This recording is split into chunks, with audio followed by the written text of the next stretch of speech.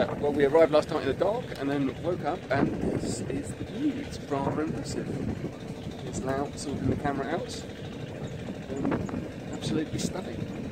We're hiking off into the jungle today. Jungle survival skills. I've just been chatting to this bloke who's gone and got some stuff out of his house, and he has appeared with a Japanese Second World War helmet.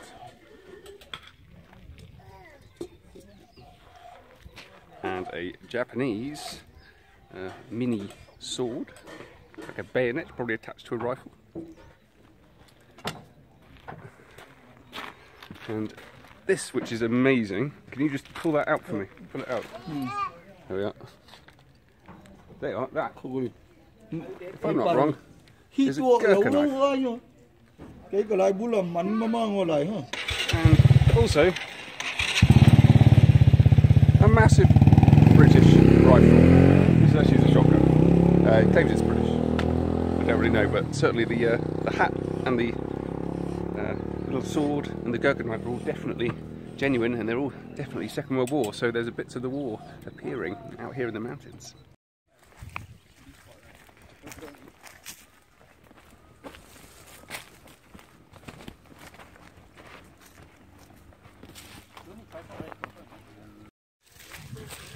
Yo, in the jungle.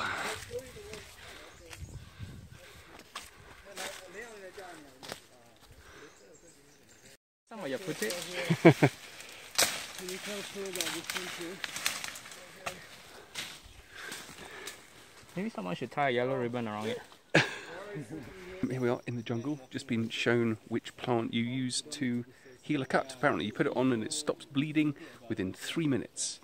I wonder if that happens if you've been shot by a Japanese sniper. Maybe not.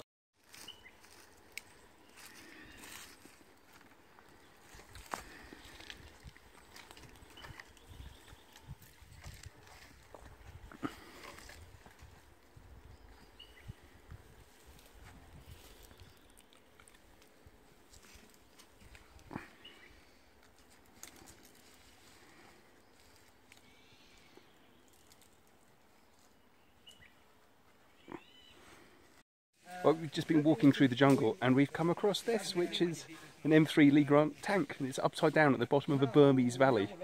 There was a road that runs right across this valley which was used in the Second World War, and it's now just a pile of rubble, but yeah, here it is, here's the tank. It's amazing.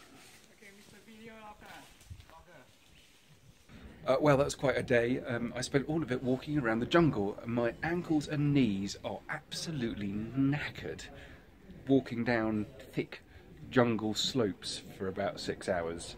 But I learned to make a trap for trapping jungle chickens. I climbed a tree with a guy from the Chin tribe, local tribe in the hills here, and he's basically like a human monkey. It was amazing how quickly he could get up and down those trees and how he could balance in just the little crooks of branches.